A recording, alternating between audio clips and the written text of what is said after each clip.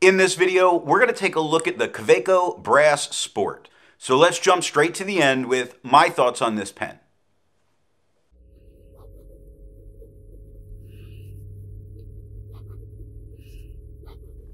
This is a pen that I got because I always had some trouble with the plastic sports. Not that the pen is any kind of a problem. I kept losing the plastic sports in my pocket. I needed a pen that was a bit heavier, and this is the pen that I went for.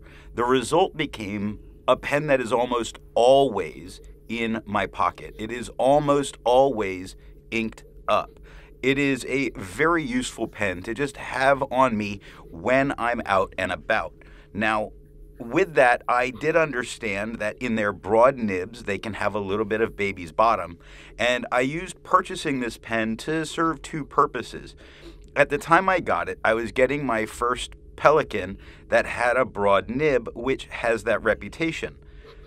This pen did not have baby's bottom on its broad, but I changed the nib out for the fine because I felt the fine was better for just walking around and having to sign receipts and things like that. Here is a pen that is absolutely worth the upgrade in money to get the metal version, at least for me.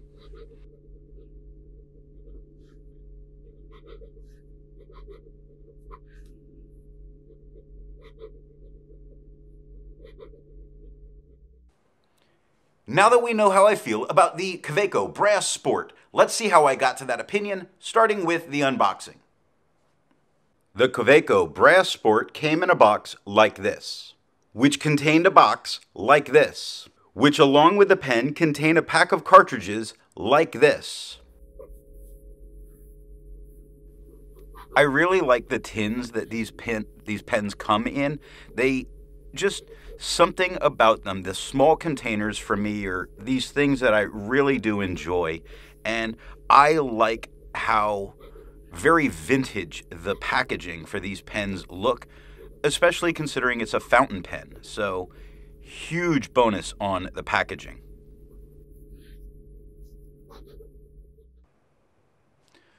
With the pen out of the box, we need to get to the nib, and as long as it doesn't take 20 turns to uncap, I'm generally okay.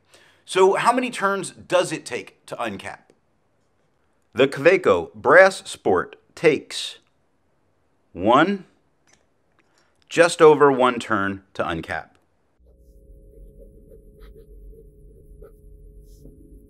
Barely over one turn to uncap. Absolutely perfect.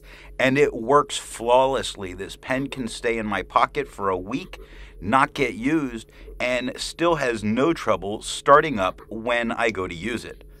Awesome.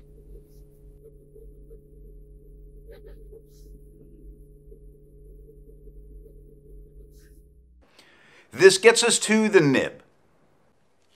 This pen has a steel fine nib.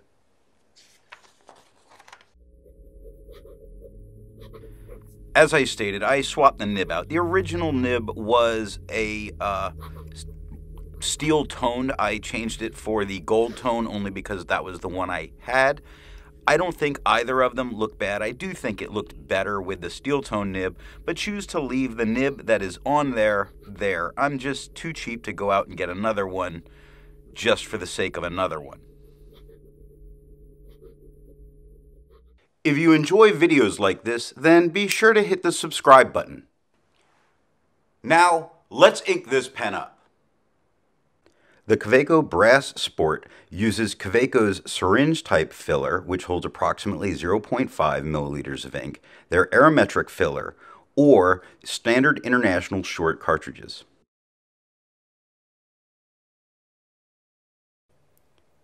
The ink of the day is Califolio Classic Gris de Pen.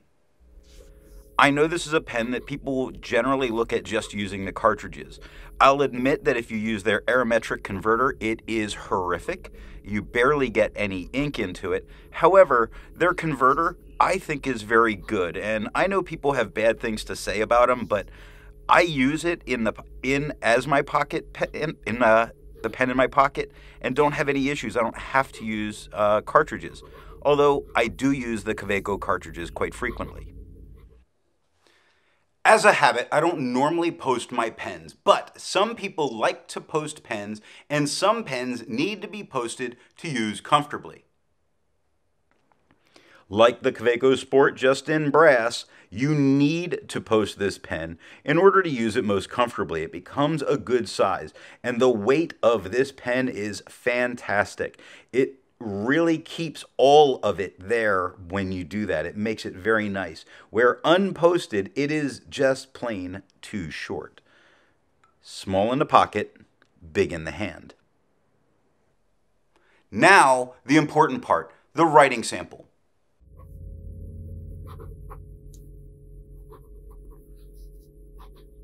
Being a small pen, the weight that it has really does serve its advantage. When it's lighter, I do find they feel much smaller in my hand just for being so light. The weight of this in its metal version really does make it feel as complete a pen as you would need it to be. And it is small in the pocket, big in the hand, or at least big enough in the hand. Do I see this as something that I use for really long writing sessions? No. I don't normally do full pages of writing with this pen. I have, and I haven't experienced any kind of hand cramping issues. So while it's not my go-to for long writing sessions, it certainly could use it. The limiting factor being its ink capacity at that point. Now, if you're using one of the plastic versions, you can eyedropper it if you wanted. This one can't because it's an all-metal pen. I say can't only because I've never tried it, and that tends to be the standard wisdom that everybody goes with, that the metal is going to alter the ink, which I agree. I wouldn't eyedropper this. It is metal-bodied, after all. An absolute winner in a pen. Do I think most people are going to go after the brass version? No. I think most people go after the plastic versions because of their multitude of colors. There are other metal versions. I wanted the patina of this pen getting older, and I am absolutely in love with how this pen looks as it ages. It's even to the point that I've had times where I'll find myself holding on to it just to try and get a bit more aging onto it. Now, you are going to get that coppery smell onto your hands as you're using this, which, if that's a problem for you, then this would be a pen to avoid. But I generally find it pretty pleasant to write with, and it does very well because it is a drier pen, so even on cheaper papers, it does really well.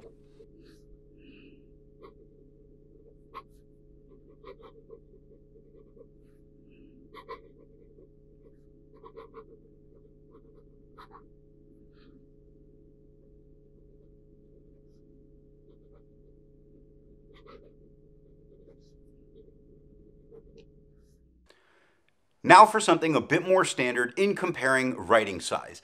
I use Mnemosyne Blue to do this, and here's how it compares to a Jowo Extra Fine on the left, medium in the middle, and a 1.1 stub on the right.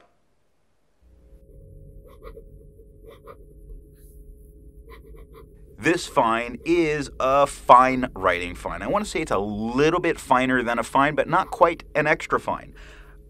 I like it. It can feel scratchy to some people. It has a lot of feedback. Not scratchy, a lot of feedback. But I enjoy feedback in my pens.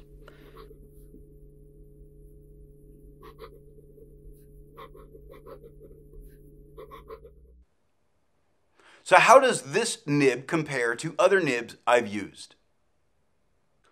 Looking at the writing of a Kaweco Brass Sport with a fine nib, here it is next to an Airmail Regal, which writes like a fine nib.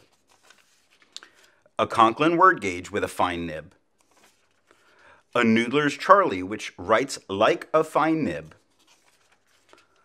A Lamy All-Star with a fine nib. And a Mnemosyne Emperor with a medium fine nib.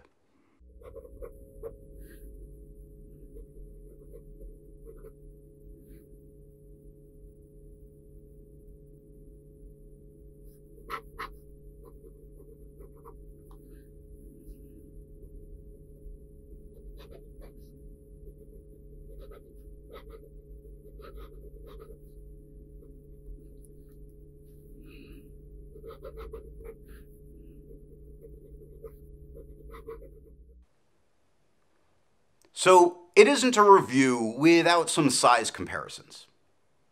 Here it is capped, here it is uncapped, and here it is posted.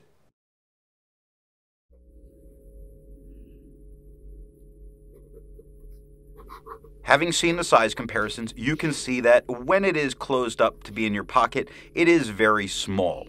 Huge advantage. And when it's posted, it is a normal-sized pen when a normal-sized pen is unposted. So if you can use a normal-sized pen unposted, this is great.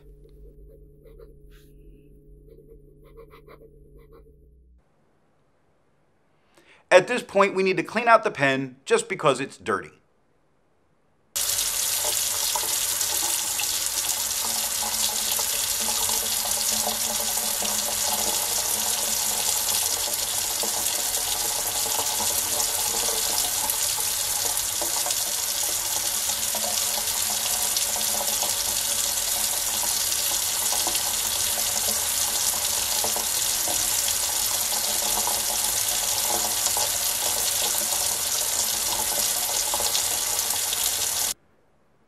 Be sure to check out the next pen review video where we take a look at the Mnemosyne Emperor. If you want to be able to support not just my channel, but any reviewer, then when you make a purchase, be sure to tell that retailer where you heard about it. Thanks for watching.